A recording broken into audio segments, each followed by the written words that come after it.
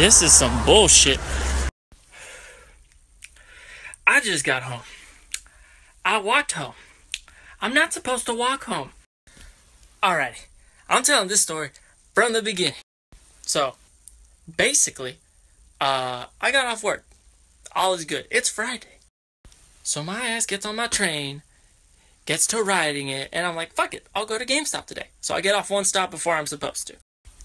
So my whole point of getting off is because I was going to go to GameStop to look if they had any Amiibos I don't have.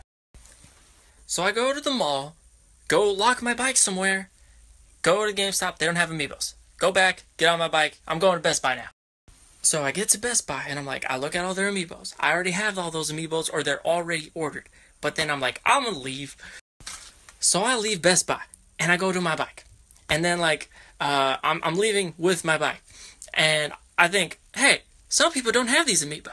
So the Amiibo in question I'm talking about is this one, which I got it from my brother. Because I called him immediately after to be like, yo, you want this one?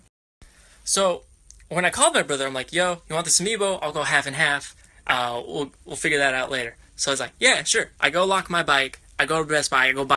And from me locking my bike and leaving it, it took like 3 minutes to go in the store, get the thing, and buy it, and come back. And when I fucking look at my little fucking spot where my fucking bike is supposed to be, that shit's gone. Fuck me. Now, if you remember what I said earlier, I locked this shit with a fucking U-lock. And guess what's the only thing that was left? The fucking U-lock. What the hell? And it's completely intact. He must have picked it and left it. So you mean to tell me a master locksmith came to my bike, picked it in under 3 minutes and ran off with it, but left the fucking lock? That's just rude. That's just like fucking stealing someone's car and leaving their car keys for them. Like, nigga.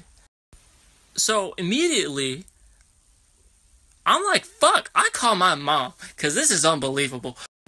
And after my conversation with her, now tomorrow, I'm going back to Best Buy to be like, yo, can I file a police report? My shit got stolen here.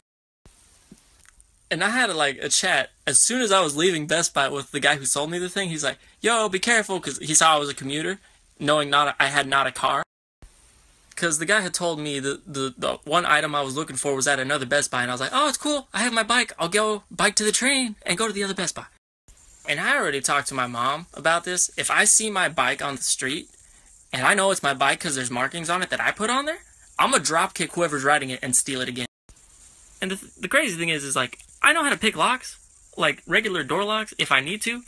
But U-locks are way different and they're harder.